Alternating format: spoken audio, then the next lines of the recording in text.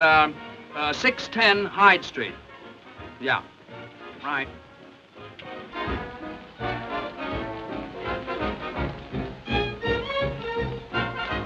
Sorry, miss, it's the rules of the paradise. No girls are allowed in without escorts. Oh, I see. Women aren't even admitted to paradise without a man. Huh? Yeah. Well, there you are. Don't bother, your hands are full. I'll get the tickets for the two of us. Two, please. I'll explain to you when we get inside.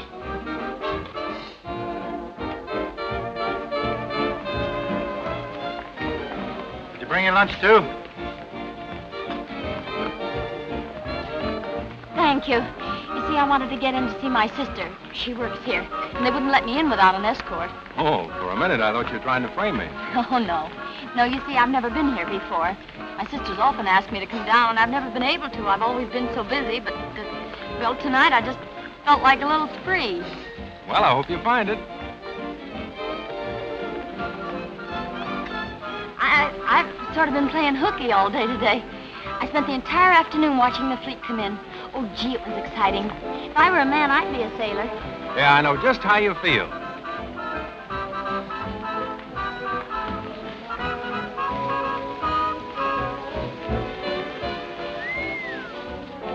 They're pretty, aren't they? Oh, but I'll bet you're used to seeing pretty girls all over the world. I never give them a tumble, sister. Women don't interest me.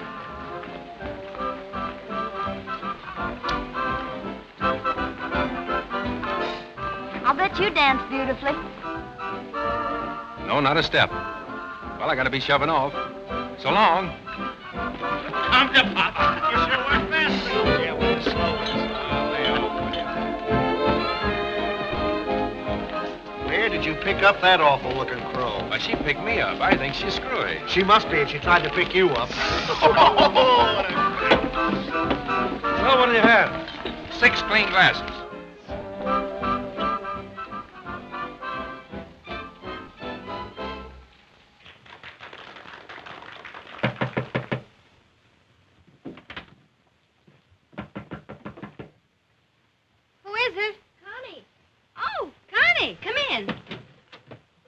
I'm glad to see you. How'd you get away? What about your music lessons? Oh, I didn't feel like giving them, so I just called up and said I was ill.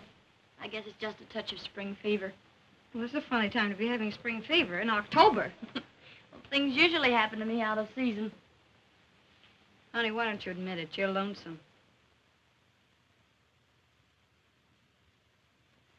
Some men aren't half bad. I don't know why. I just seem to frighten them away.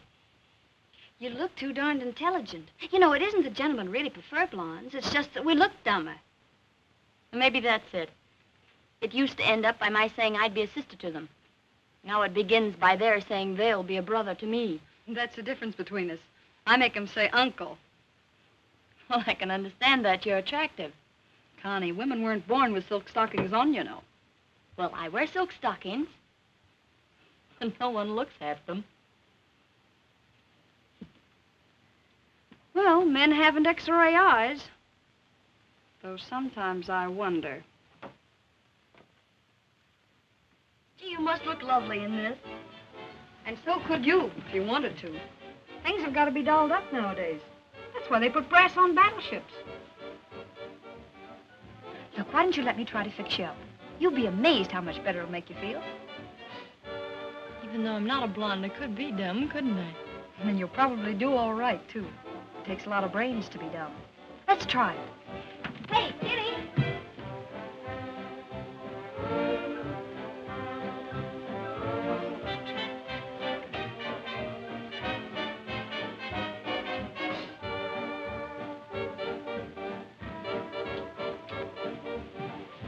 Connie, this is Kitty Collins. Kitty Collins, this is my sister. How do you do? Hiya. Will you, fix her up? Well, I'll do what I can, Sherry. Uh-oh, I've got to go on. I'll be back after the number. Remember the old saying, clothes make the man. Do you have to wear these? Oh, no, I just wear them to impress my pupils. I'll bet they're impressed.